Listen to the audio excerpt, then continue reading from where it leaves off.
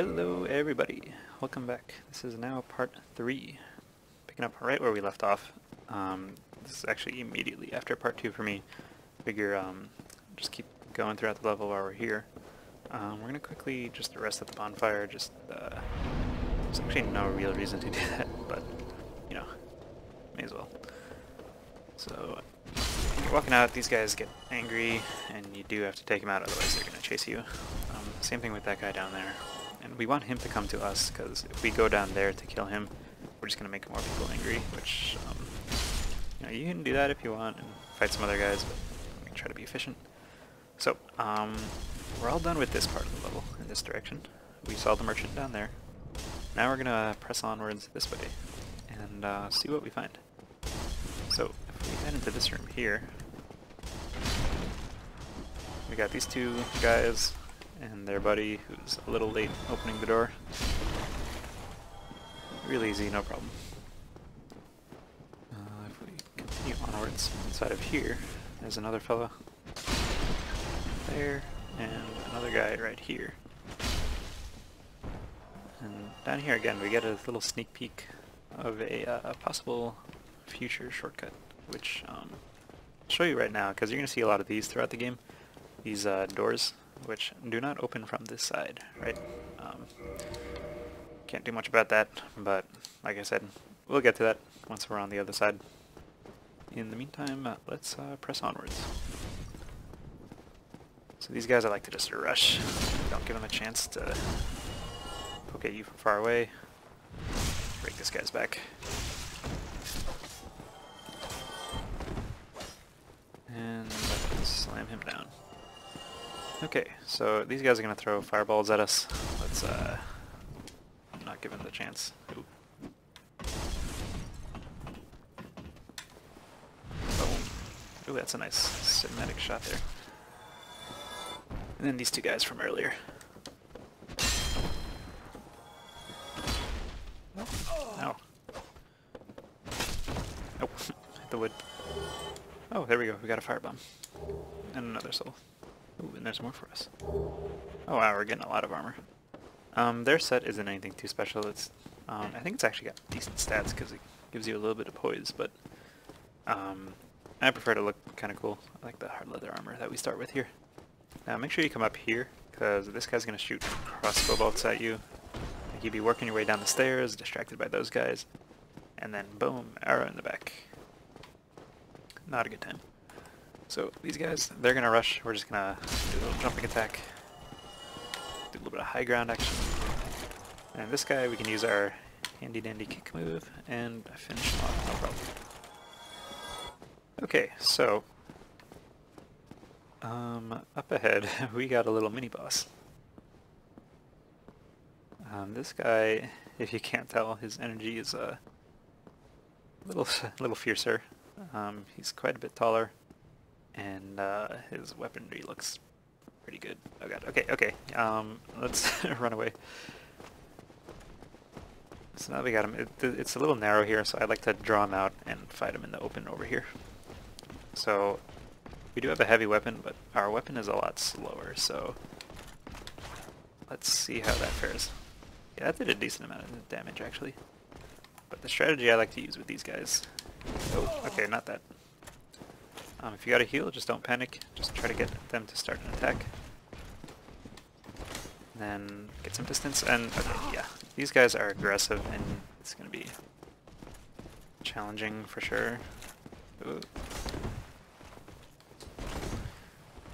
Okay, let's try this. Yeah, there we go.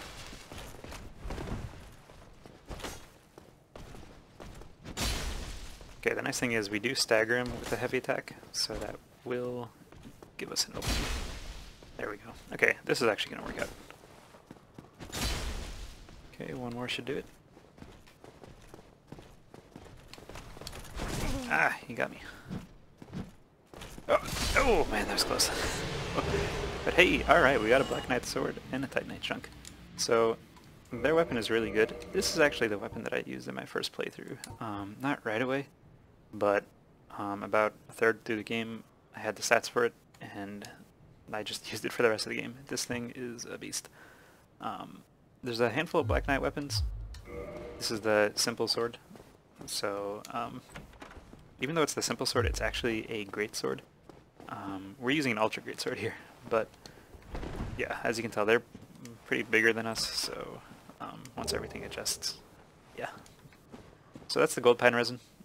That's going to give us a temporary weapon buff, which I'll demonstrate in a bit here, but for now, that will give us some lightning effect. Let's head on down here. So what was he defending?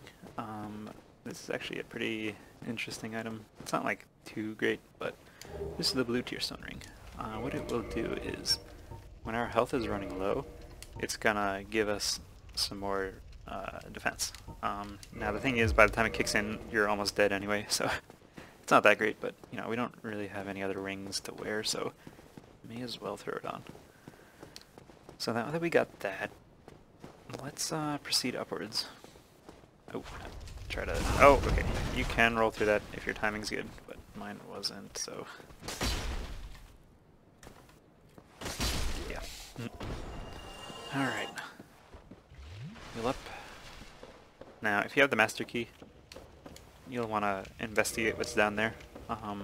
Just like before, we're going to have to wait until we go the long way around. But yeah, I highly recommend checking it out. Just be prepared for a battle. That's all I'll say. So here's the boss battle. Before we do that, there is one last little secret, and if we slam this down here, see this thing? That's a crystal lizard, and if you kill him, you get upgrade material. So we got lucky. We got some twinkling titanite and large titanite shard. It'll be random every time, but you can find these guys hidden throughout various points in the level, in the game. So I believe this is the first one you can find if you go about the normal route. So yeah, definitely make sure to fight him. So I think we're all set. Let's go and get ready to fight the boss. Now, bosses don't always start right away. As you can see, we're just, you know, things are very calm. So, you know, that noise gives you a hint of what we want to handle first. First, let's go up here, because if we just charge forward, then, you know, these guys are going to be shooting arrows in our back. So not a good time. That is unless you're looking for a challenge, in which case that'll definitely make the battle a bit more difficult. So yeah, hold B, you can slide down ladders, very helpful tip. And let's also equip that gold pine resin that we found earlier. So now, once we go up to right about here, there's that bull demon the guy told us about. So we're gonna run back this way. Climb up the ladder, get ready to use our gold pine resin. Now, you don't want to dilly-daddle up here too much, because he will jump up and just smack you something fierce. But with our buff and a plunging attack, we're gonna do half of its health. So now if we just... okay, he's backing up this time. So be careful. We're just gonna do a 1 and a 2. Stagger. And finish him off. Real easy, guys. No problem at all. So, thank you for the fight. And ooh, did we get lucky with a drop? So, okay, you'll always get the humanity and the homeward bone. Oh, we did. We got the demon's great axe. So that's a nice drop, because you won't get that every time. So this thing has... you need a lot of strength for it. We're not going to have the strength to use it in the end. But it's still cool that we got it. And, you know, I've never actually used that myself, so I can't speak for it, but it's, you know, if you go for a strength build, that'll do the job for you. Okay, so our effect wore off. Like I said, it's temporary, but it does help a lot when you use it. Okay, another soul item, and we're going to proceed this way. Okay, so at this point, if you notice to the left here, there's some charred bodies. We definitely don't want to just run. What we want to do is just sort of poke out here and run back, and you'll see there's our friend. And had we been running... oh, okay, we're still a little close. But that would have hurt a lot more if we were down the road. So he's just going to menacingly stare at us for a bit. In the meantime, though, we have another friend. And a very iconic friend at that. Let's see what he has to say. Ah, hello. You don't look hollow, far from it. I am Solaire of Astora, an adherent of the Lord of Sunlight. Now that I am undead, I have come to this great land, the birthplace of Lord Gwyn, to seek my very own son. You find that strange? Well, you should. No need to hide your reaction. I get that look all the time.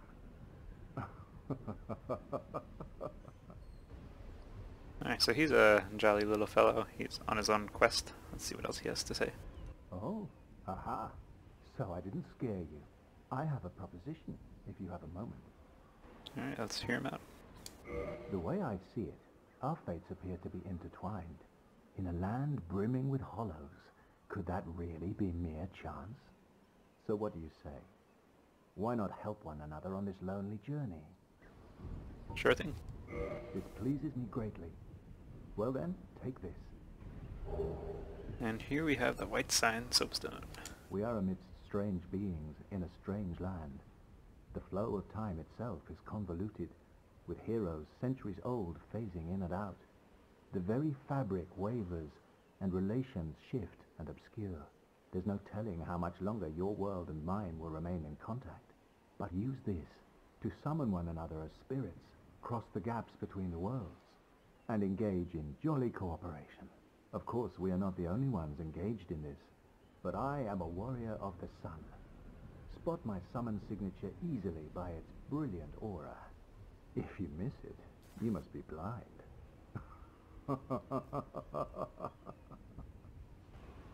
Alrighty, so what does this thing do for us? It basically it's gonna let us do multiplayer.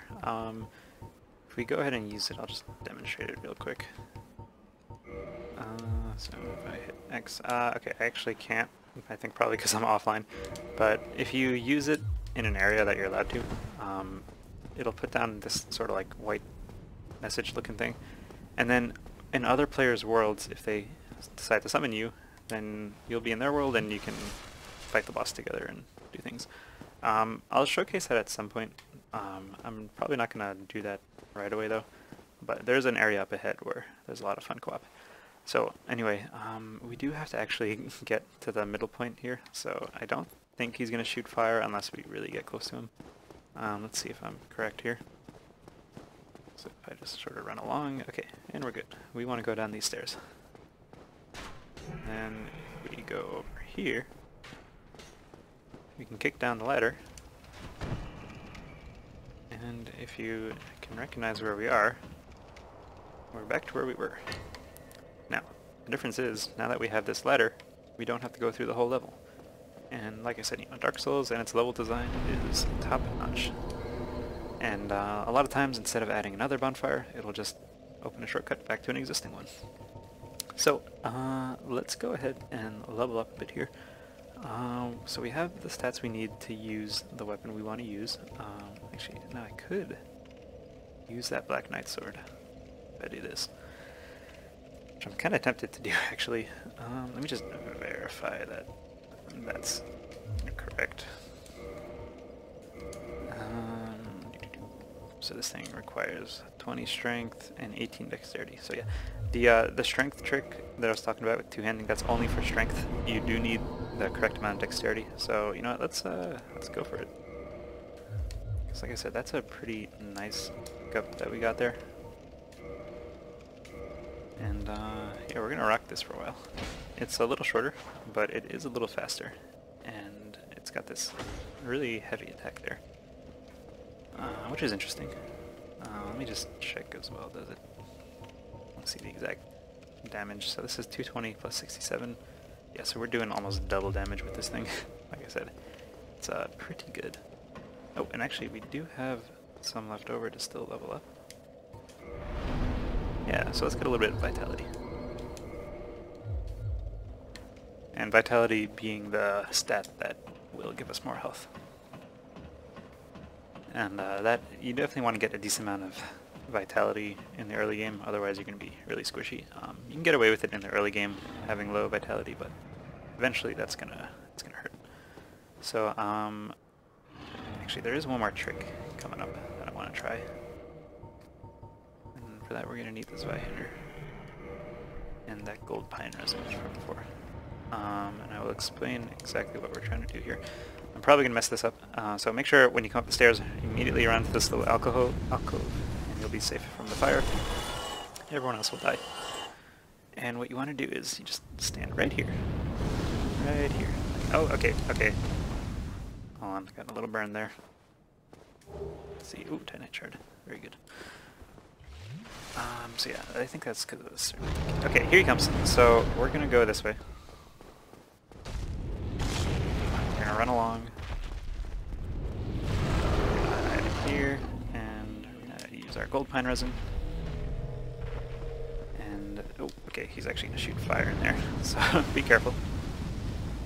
But hopefully, he will soon fly away. So now if we're good with our timing, smack him there. Oh, okay, he jumped back down.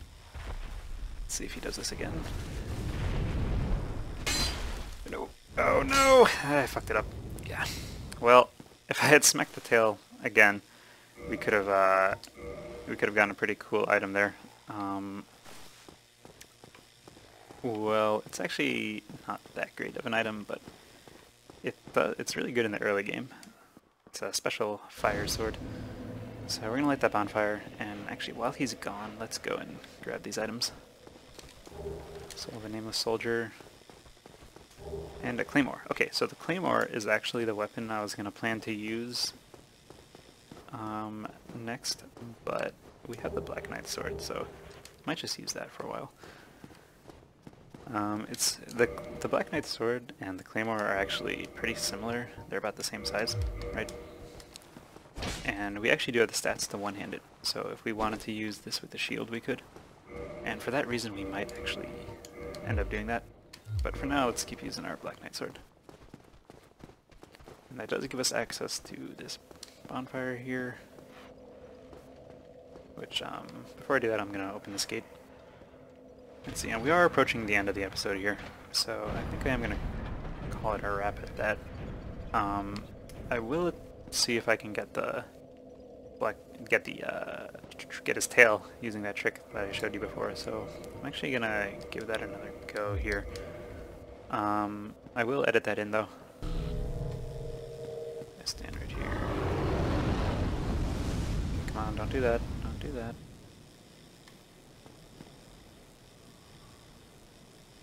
Any moment now. Okay, so I think the trick is you need to do a running attack first. Oh, we got it! Oh my god, oh my god. Okay, so that's the Drake sword. Okay, okay, oh god, oh god, oh god. Run away! Okay, very nice. Oh man, I'm so glad we got that. Haha. Dual joy. I got your tail. Okay, so let's take a look at this thing. So yeah, it does fire damage, or maybe it doesn't.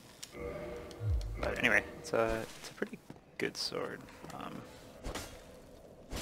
It does like the damage of the Zweihander, but it's like the speed of the longsword. So this is really good early game, but eventually. So if you notice too, so let's look at those Zweihander, right?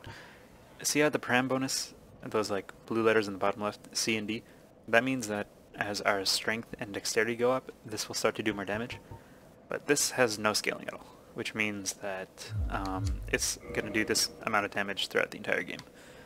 Which means it's a very nice like one-time boost, but as we proceed, it's not going to be that good. So maybe I'll use it a little bit in the next part, but yeah, for now we're just going to stick with our Black Knight sword. Alrighty, for now, that has been part 3. Guys, thank you so much for watching, and I will see you in the next part. Take care.